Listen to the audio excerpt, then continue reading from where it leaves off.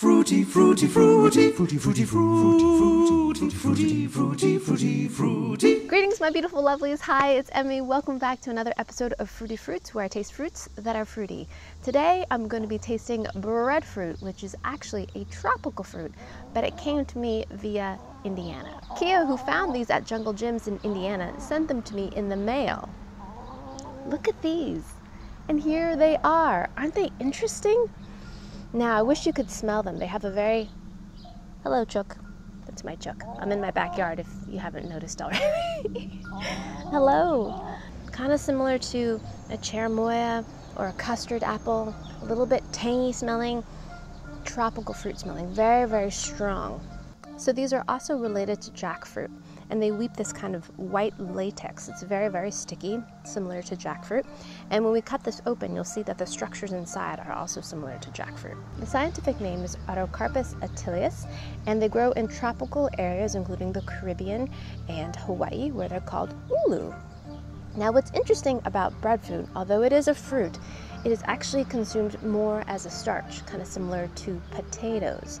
Now, these examples are a little bit riper, but typically they are picked when they're more green, and they can be boiled, but most popularly they are roasted, and then afterwards sometimes fried, or be added to stews, or fried up, or mashed, or sliced, and just eaten as an addition to something like ackee or salted cod. So today I'm going to be cooking them in a traditional manner, and I'm going to be roasting them over a fire. You can also do this in the oven. You can also do it on a gas range, but basically what we're going to do is we're going to roast the outside of this, peel it, and then I'm going to eat it. So let's do this. So I've borrowed my boy's wagon, and I'm going to go ahead and build my fire. So I watched a video on the traditional Tahitian method of cooking breadfruit on a fire, and the fire looks to be made pretty small. You don't need to build any embers, a lot of coals. You just build a small fire and place the breadfruit directly on the flames. So that's what I'm going to do. And I like to build a little tower. I like to put a little bit larger pieces on the bottom so we make sure we have a lot of good airflow, because that is key to building a good fire. You must have very good airflow. Okay. All right, let's start this. Hi, Chooks. I'm just building a fire. You probably don't want to be around here. Yeah, it's gonna get hot. Yeah, you don't want to be roast chicken. Yep. So we're gonna let that go until the wood kind of ignites, and then we'll place our breadfruit.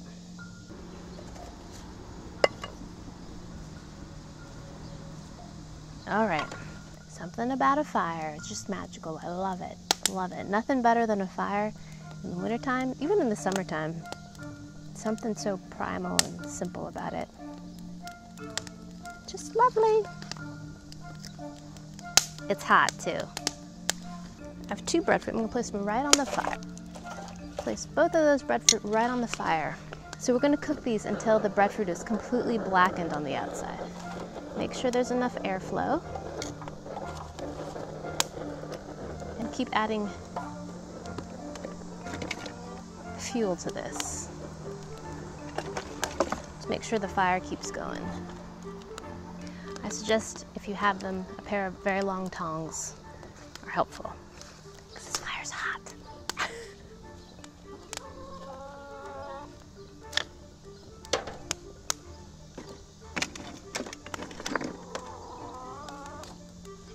I hear you, Chook. Are you guys waiting for treats? Is that what you're waiting for?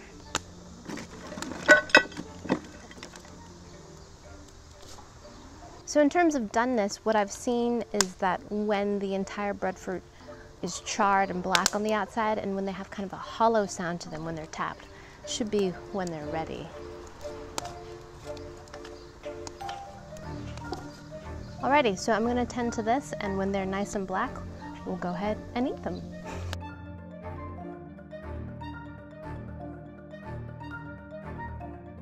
We're getting pretty close to being done.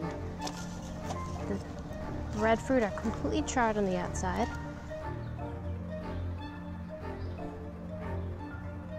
Here are my breadfruit.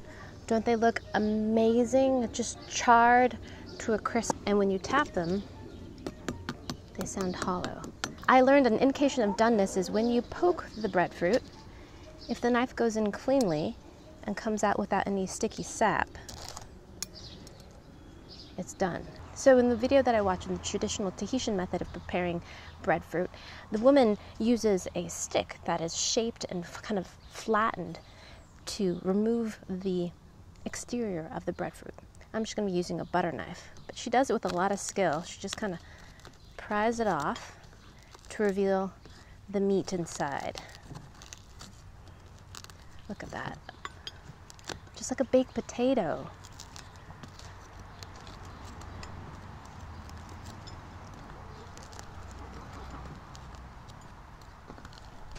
This is so cool. It's like a dragon's egg or something. Oops. Yep, I'll share with you when I'm done. Ooh. Some separate. Ooh, look, it's coming. So there it is. So there's an example of how it looks similar to a jackfruit. All these little clusters are attached to a central core. Chook, what are you doing? You're in the frame. Excuse me. Thank you. Really? She's really interested in the jackfruit. I'll share with you when I'm done. Alrighty, so let's go ahead and give this a taste. Look at this. Looks amazing. Excuse me while I move my chicken. Come here. This is my Australorp hen. Go on. Let's go ahead and taste this breadfruit. Look, itadakimasu.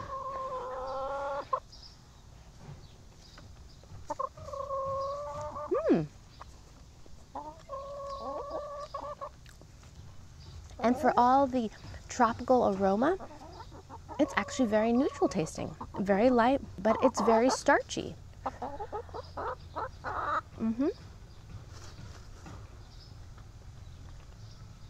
Has a slight fibrous texture to it. There's a really nice smokiness from the wood fire, but it's quite nice. I keep thinking and wanting this to be a fruit, as if it should taste sweet and tangy and citrusy or what have you, but it doesn't. It's much more like a potato or like yucca. If you've ever had yucca root, it's kind of like that. There is a bit of a flavor to it. It's more flavorful than, say, a potato or even a sweet potato. It's not sweet at all. It's actually quite nice. I want to have it with something else though.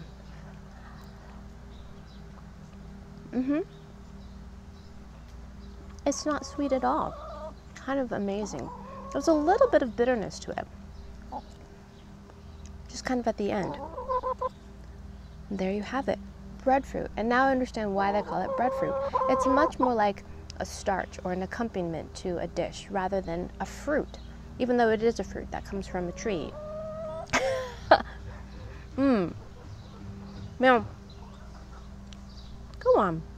This is also prepared in a recipe called an oil down, which I love that name, in which the breadfruit is cooked in coconut until the coconut is cooked all the way down until there's almost no liquid whatsoever and reduced down to the coconut oil, hence the name oil down.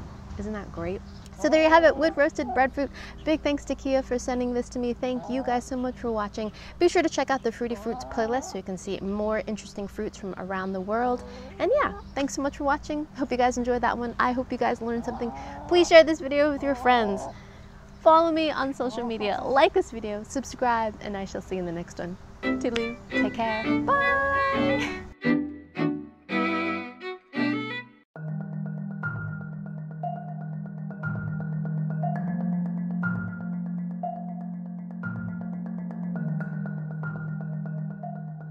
And I shall see you in the next one. Toodaloo, take care, bye! Yes, I know. Yes, I know. This is my buff Orpington. She recently was broody, and she's not anymore. And she's wondering if I have any food for her, right? Yes, okay. Now I'm gonna share the breadfruit with the chickens. Yes, we'll see if you like it. You wanna try it? Here. Oh, I think she likes it. Do you like it? Do you approve this message? You want some more?